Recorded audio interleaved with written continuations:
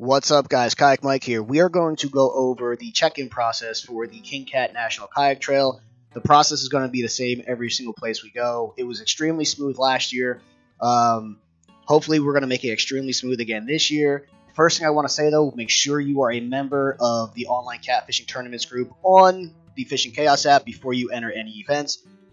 If you somehow slip by and enter an event and I don't notice before the event starts, you are forfeiting all your points. For example, the King Cat National Trail has a $5,000 point race. All of our month-longs have a $1,000 or $500 point race. The Scioto Trail has a $500 point race. Hoover has a $500 point race. So there's a lot of money being given out in these point races. If you're not a member, you are not going to be eligible for that event to get points. You also, if you somehow slip by, you also will not be paid out until you become a member.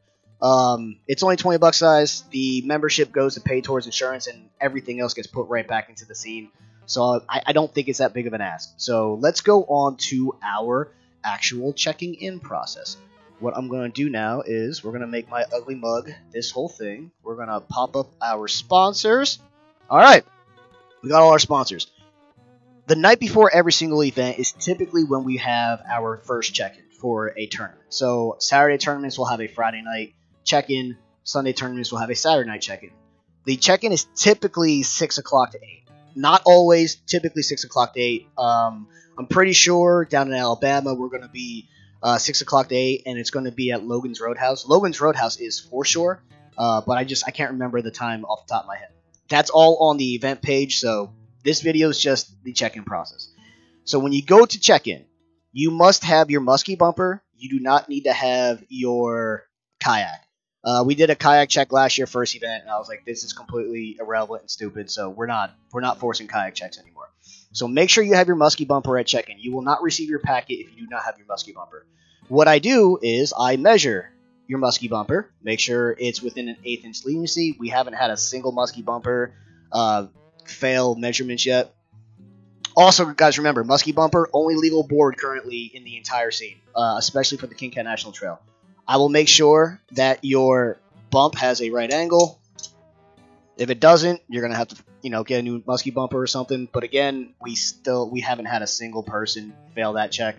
And then once I make sure everything's good, length's good, and the bump is at right angle, I will be throwing these on your board. One of these stickers has to be in every picture that you submit in these tournaments. I'll put 4 or 5 on your board in various places. What I also do is I take a permanent marker and I mark your board in certain areas just in case Mother Nature knocks these off. I don't want you to be completely screwed because it rained and all of your stickers fell off. So I'm not going to let people lose because of Mother Nature, so that's our fail-safe. I will mark it with permanent marker as well. After you get your board checked, your board will be certified, your stickers will be put on, you will receive a packet, you will have a poker chip. I'll explain the importance of this in a second. And you will receive an identifier. Our identifiers this year, you will receive the same identifier. Not everyone will receive the same identifier, but you will receive multiple of the same identifier. So if this is your identifier, you'll receive 2 to 5 of these, just depending on how many I feel like giving out. Now that I'm making these, I can make a lot more for a lot less, so I'm just laminating our sponsors' logos. You might get 2 to 5 of these, Legal Electric. Our other 2 sponsors, Raccoon Creek, you got Raccoon Creek and you got King Cat. You might get some of these. Not everyone's going to have the same identifier. I'm going to write down which sponsor you have. I'm also a sponsor of the trail, so you might get one of these. My ugly mug might be your identifier. That seems a little narcissistic, but I'm putting a lot of money into this. I'm doing some self-promoting this year.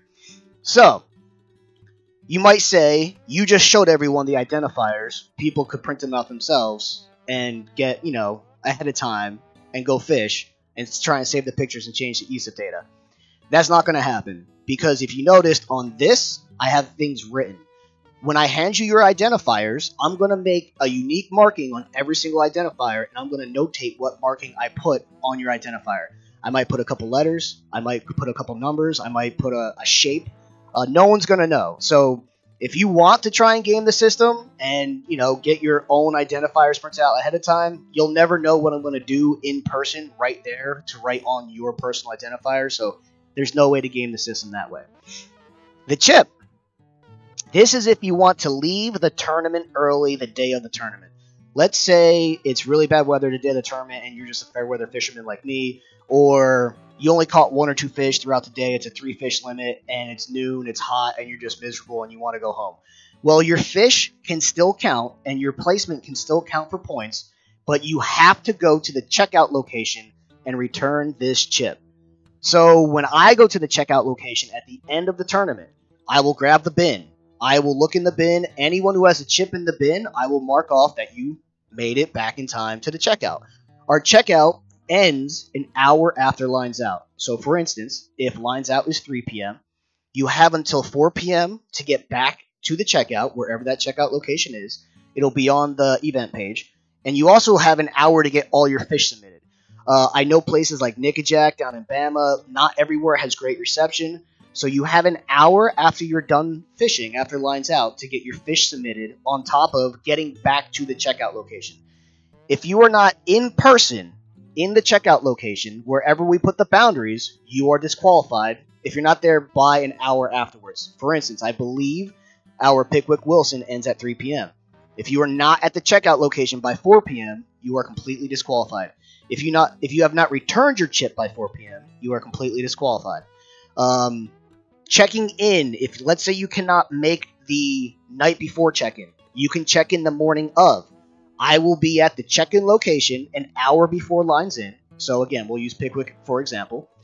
I believe lines is 7 a.m. I will be at the checkout or the check-in location at 6 a.m. morning of. If you cannot make the night before, because I don't want guys to, like, let's say guys are working Friday night, I don't want them not to be able to fish a Saturday event because they're traveling Friday to get there. So I will be at the check-in location an hour before lines in. You will check in with me. We will do the same thing. Everything's the same. I measure your board, right angle it, give you your stickers. I'll give you your identifier. We will notate, etc. And then you go fish. The boundaries and everything will be on the event page. So this video is dedicated just to the check-in and check-out process. You have 2 hours after lines out to challenge fish.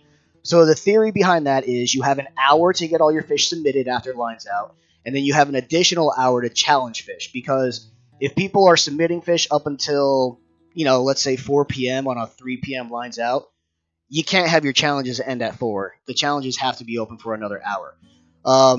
The only time I will adjust any kind of scores after that 2-hour time frame to challenge is if it's a black and white mistake that I made. That's the check-in, check-out process. Really simple. I'm going to do it in summary again really quick. Night before the tournament, typically about 6 o'clock, we will meet somewhere for an hour or two. Bring your musky bumper. I measure it. I check the bump. I mark your board up.